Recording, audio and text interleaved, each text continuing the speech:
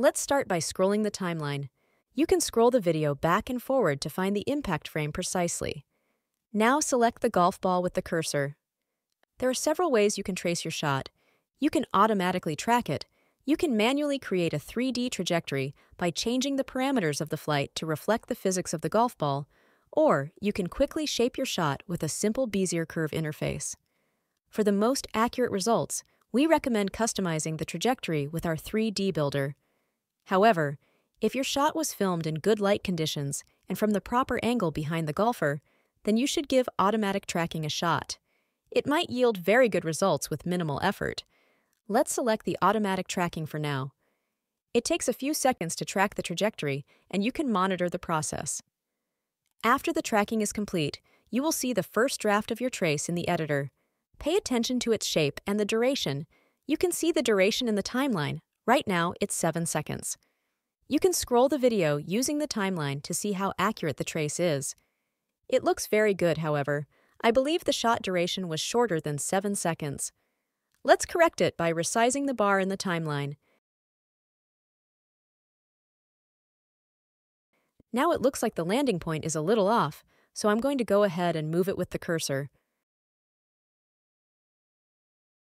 Let's switch to the horizon control to correct the ground plane. You can do so by dragging the screen up or down to adjust the horizon angle. It helps make the trace blend into the video more naturally and makes the trajectory look real. Now let's check the shape. I want it to be very precise. I can see that the trajectory should be a little higher than it is now. I can correct it by adjusting the gravity. Correct gravity by sliding the control left and right, and try to make the line match the trajectory.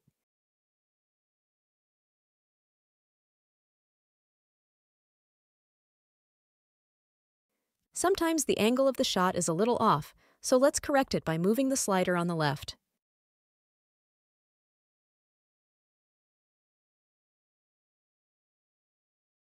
I'm satisfied with my trace. Let's press Next to move on to the next phase. It's time to configure how my line looks. I can switch the line style by selecting them in the toolbar.